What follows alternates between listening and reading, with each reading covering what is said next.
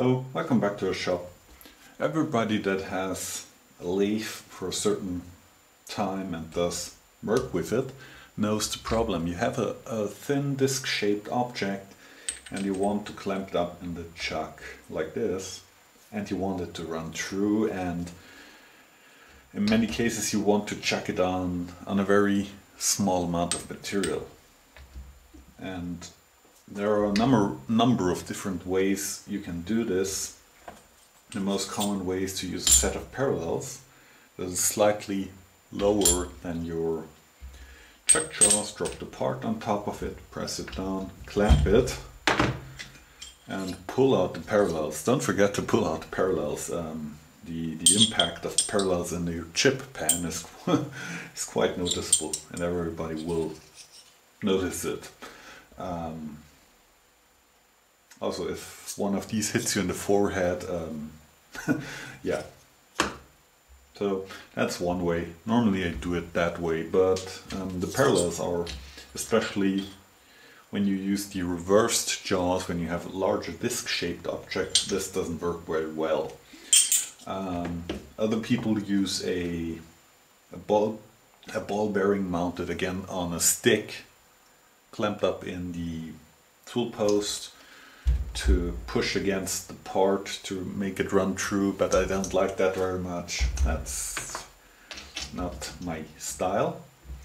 And then there are chuck spiders. They look like, yeah, it's a disc that's milled out to fit over the jaws and provide support for the part. Stop is a very known brand for those. Tom Lipton showed how to make one yourself, but yeah, I also don't like that style because it's very material. It takes a lot of material to make them. And then I saw Robin Rensetti's video on the caliper modifications, where he showed this guy here. This is just a screenshot printed out in my notebook for future reference. And what he has is, this stop here gets clamped against the chuck body with this clamping piece here, and this can slide in and out to accommodate different diameters of parts, and the height can adjust it with these screws. They have a hex head, so you can manipulate them with a small wrench, and the body of this backstop is slit and has a clamping screw, so you can lock this screw in place. At least that's how I interpret this that thing. And he shows the setup in the video I mentioned. I will also put the link down in the description. This seems to work very well. The problem is, my lathe uses a 125mm chuck. What's that? 6-inch? 6-inch chuck, and the jaws are pretty small, and there is not much space to make a backstop like this with the height adjustment built in. What I'm going to build is something similar, but I make screw-in height adjusters with fixed length. I will make them so you just screw them in full length, and then they have a fixed distance from the top of your jaw. They will be surface ground, also the same height, so precision is not a problem. And the remaining design is the same. I will have the sliding body and the clamp screwed to the chuck, and a row of holes so I can accommodate every possible diameter. When we go over here, there are some design iterations. I started to sketch out my chuck jaw and the block next to it, some more iterations, and this is the final design that I came up with. What you see here is practically a view from that direction onto the chuck jaw. This is the cross section of the chuck jaw. Next to it we have this block with a slot cut into it, and on top of this block screws in the standoff, which gives our support for the part. And next to it there is this block, which is the clamp that engages into the slot and gets screwed down with two M4 screws and holds this whole mess together. That's what we're going to build. I already picked out a piece of tool steel out of my bin. Tool steel precision ground. Precision ground tool steel or ground tool steel is quite expensive, and I really keep every small drop of it. That when I buy a piece and I have some leftovers, I just drop it in here, and this is always a good source of material for me. Because I don't like to use mild steel for most things because it's soft. And the tool steels machine generally quite well if you don't use 12379, which is D2 tool steel, I think. That's quite a mess to work with, but this 12767 machine's quite nice, and it's stupid easy to harden. So that's what we're going to use. This is a piece of 10 by 10 with some grinding allowance. So I think I will keep the parts soft in a soft state. So we're going to grind this piece down to 10 by 10 and then machine the parts out of it.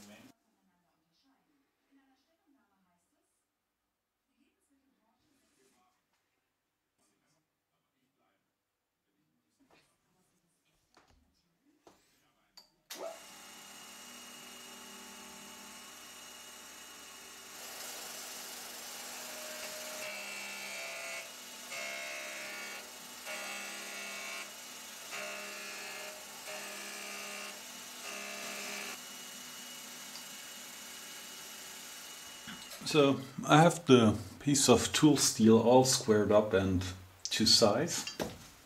The actual dimension is not really important, but I ground it to roughly 10 millimeters, so at least caliber precision.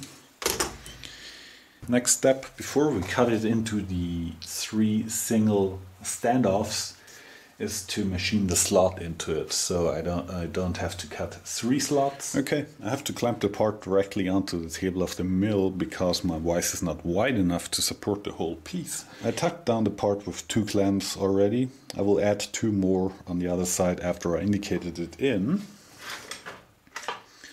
And I have this clamp here tightened down very lightly, just so nothing flies away. And this one is only tightened down with the finger, so I can move the part with my small copper knocker. And I have my dial indicator back here, give it some preload, move it to a convenient number like 0, and let the table traverse with power feed. As you can see, we're dropping, so the part needs to go that direction.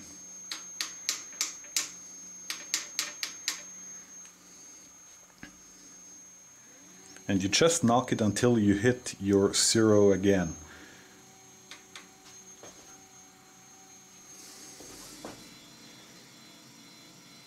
You might have to adjust it slightly when you get to the end. There we go. 0 here. That's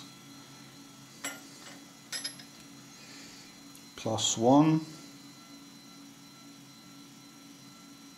You might have to do this 2 times because due to the rotation the dimension changed, but we go back to 0 over here. That means we have a 1/100th of a millimeter bow in the part, which doesn't matter at all for this purpose. So now we can tighten down the locking screws completely, and we just move the part as it seems.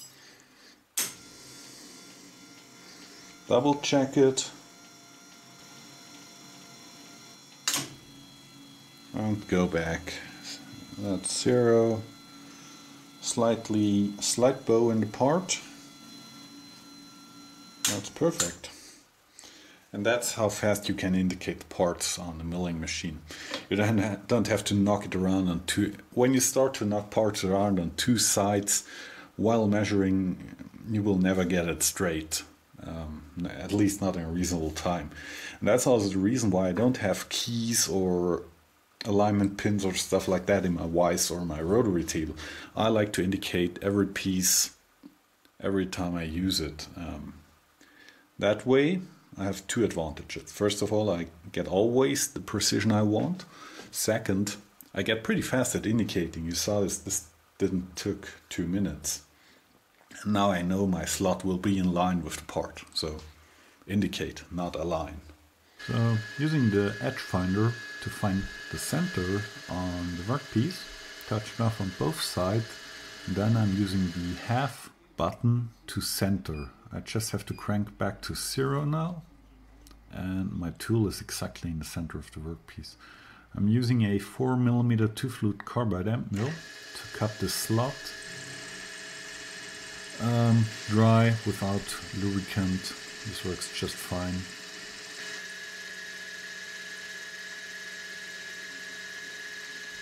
I took a few cuts to go to full depth, and then I cleaned up the size.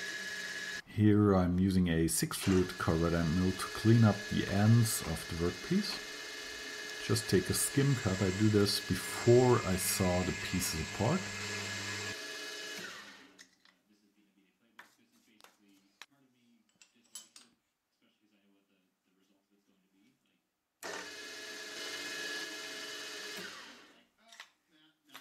I used a caliper and a pen to mark out my cut lines to cut it apart on the bandsaw. And finally I got round to make a table for my bandsaw so I can use it as a vertical bandsaw. As you can see, I'm just using a piece of particle board as a table right now. The sheet metal has not arrived yet. The sawn pieces get back on the mill against the stop and cut to final length. I'm using a roughing end mill because there was quite a lot of material left on them.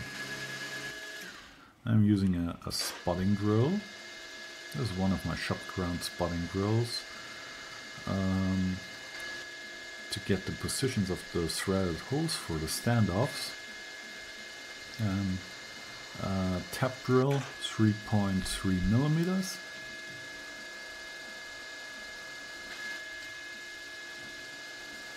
Using some water-soluble oil.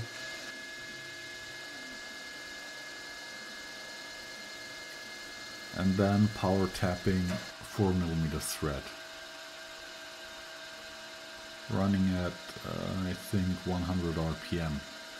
For such low quantities, a tapping head would be total overkill.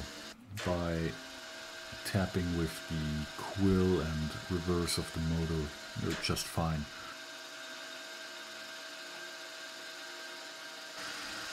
Chamfering the edges of the hole, giving a nice counterbore so the thread doesn't get pulled out over the surface.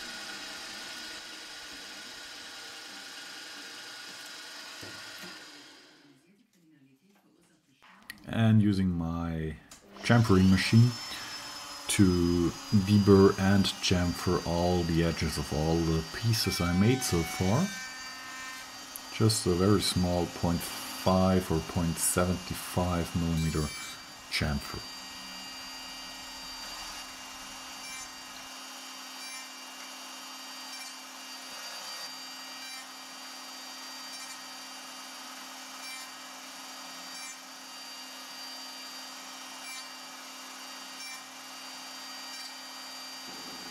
Okay, it's slowly coming all together.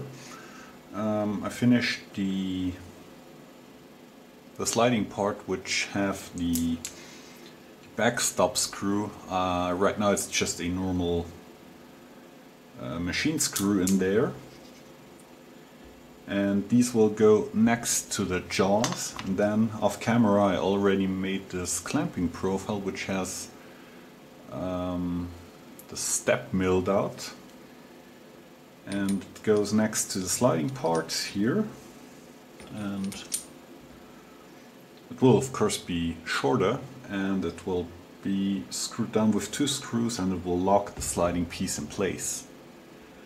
And as you can see, they interlock like this, and the clamping part is relieved down here, and there's only a step back here contacting the chuck, so there is some clearance for clamping. And as I said, these screws are just a placeholder. So next step will be to cut them apart into individual pieces. I will do that on the bandsaw again. Since I have the bandsaw table, cutting up such small pieces has gotten way easier. It's easier than trying to chuck it up in the giant vise of the bandsaw in horizontal mode. It's easier just to push them through the saw blade. Okay, cleaning out the vise with compressed air, and now I'm machining the clamping pieces to length, as I cut them before on the bandsaw again. Running a 6 fluid carbide end mill.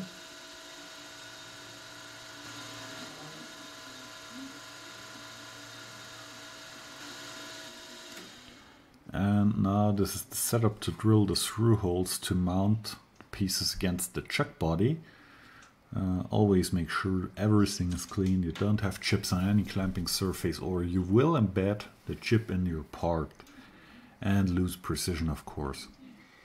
I took out the parallels because I don't like to drill into them. Spot drilling. Clearance hole for a 4mm screw.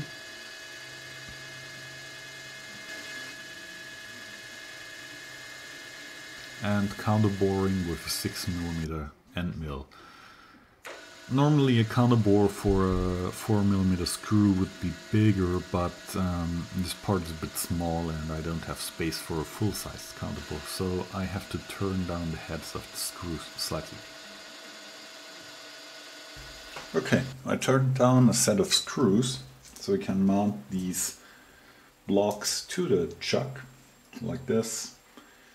And now we have to take the chuck apart and drill and tap it, and we should better not mess this up. A broken tap in the chuck body would not be that cool.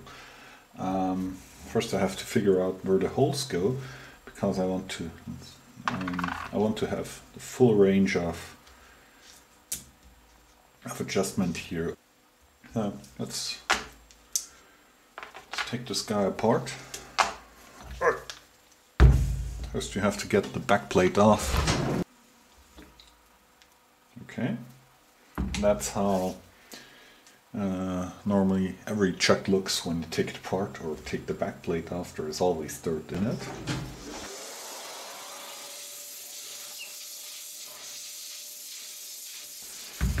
And in here we have the chuck body.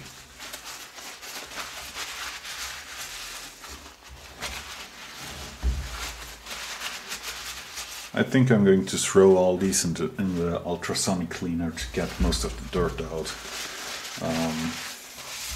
and to degrease them to a certain level. Okay, we're over at the milling machine, and I want to set the chuck body up on the rotary table so we can drill the holes.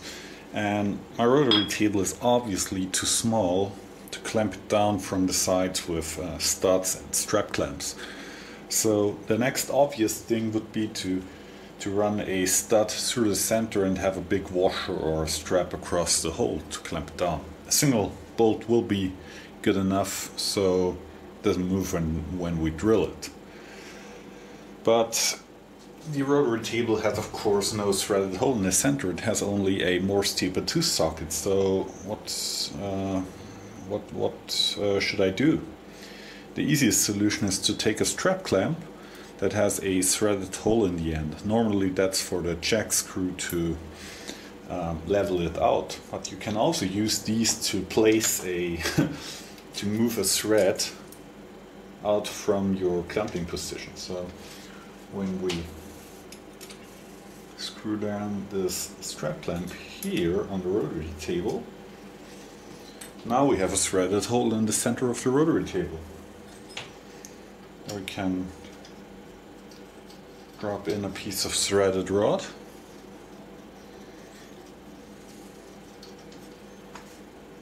take 2 parallels, great,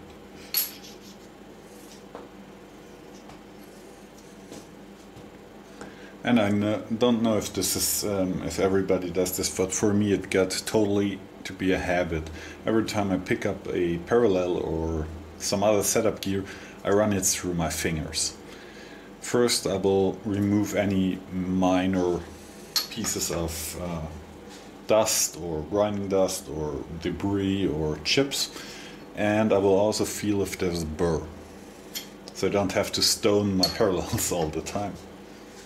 Then we can take our chuck, also wipe it down and drop it over the threaded rod. Now we can clamp it down very easy from the center, like this. Washer and a 6mm flange nut. And as we're clamping on machined surfaces, a piece of brass shim stock can't hurt.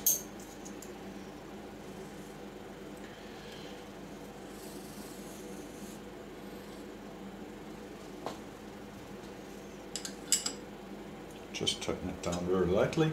We still have to align it to the center of the rotary table. Indicating the chuck body on the rotary table.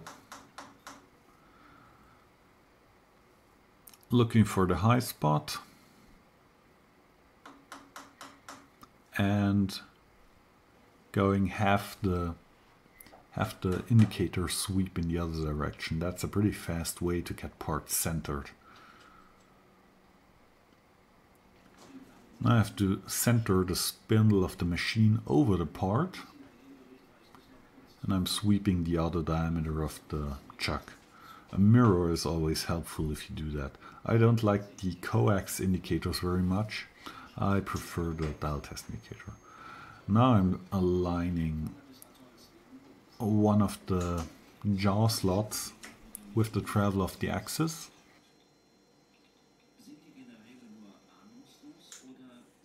And I drill my tap holes for the M4 threads.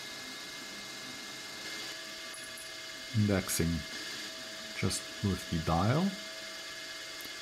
Drilling the next pair of holes.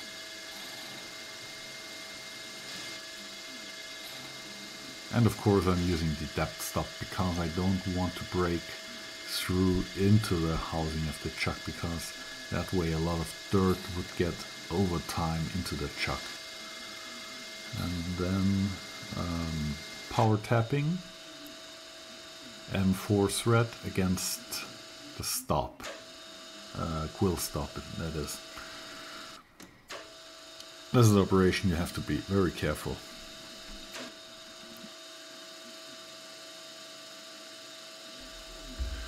Okay, you saw me just threading the holes for the clamping pieces here, and I already put it back together, at least partially. Of course there is still all the internals of the chuck missing, but just to give you an idea how this works, you screw you mount these backstop onto the chuck body, then you can adjust it wherever you need it, like this, and then you clamp it with these two 4mm screws. And when you tighten these down, only a bit, you have no chance that these parts will move. Okay, I'm machining 3 of the first fixed height standoffs, and they're just turned from 6mm drill rod, 4mm thread on one side, thread relief and a hard shoulder here. The shoulder is very carefully faced. Then I parted them off to be a bit longer than I need them, and I didn't bother to clean up the other end because I'm going to harden them, and then this side will get surface ground, so they all are perfectly the same height anyway, so no need to do any more work than needed. What we're doing right now is we machine a 5mm hex on the end of the standoff, so we can screw it in with a socket or a small wrench.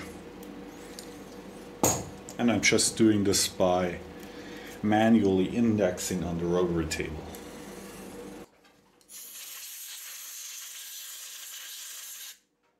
And to get them to the same height, I'm using a parallel here on the chuck body, and I'll let the part rest on the parallel with the shoulder that I machined. Like this. Holding down the parallel with one finger, pressing down on the part with the other finger, and tightening down this jaw chuck with the other hand. Just snug it up, remove the parallel, and cut the hex.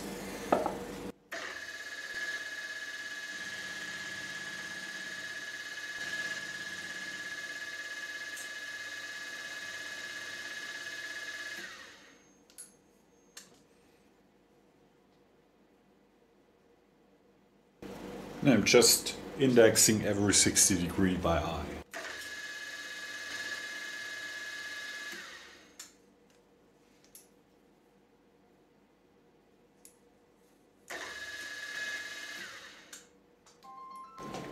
Okay, I have the screws finished and I hardened them with a torch. Just quenched them in water and annealed them back to be not as hard. I took one of the sliding pieces of the backstop out of the chuck, and we will use that to grind these 3 standoffs to exactly the same height. As this block is surface ground, to be precisely parallel, when I screw all 3 of these standoffs in, and I rest this on the magnetic chuck and surface ground over the top, all 3 will come out perfectly same height. Just snug them down. Okay, now I can go to the surface grinder and take a cut over the top. Okay, setting up the part on a surface grinder, I'm using a big parallel behind my part, and I use a small vice grip to clamp the parts together, because the stop piece itself has a very little surface, and I want to be on the safe side. I'm also putting a parallel behind it as a stop, or in line with it as a stop. Then it's just a matter of plunging down with the grinding wheel until we hit the right height. Plunging down and then traversing over the part to clean up the surface.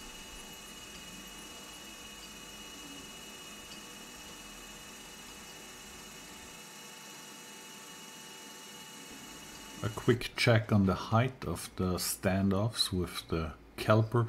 This dimension is not critical at all. They only have to be the same height. Now I'm at the lathe and I screw all the standoffs into the chuck using a 5mm socket. Don't over tighten them. And now I'm checking with the dial test indicator against the face of the standoffs if they are all in the same position when mounted on the lathe. First one is 0, second one 0, and the last one 0. And that's as good as it gets. Okay, and with these backstops we can now clamp parts very accurately in the chuck without any run out in the axial direction, because they're all the same height.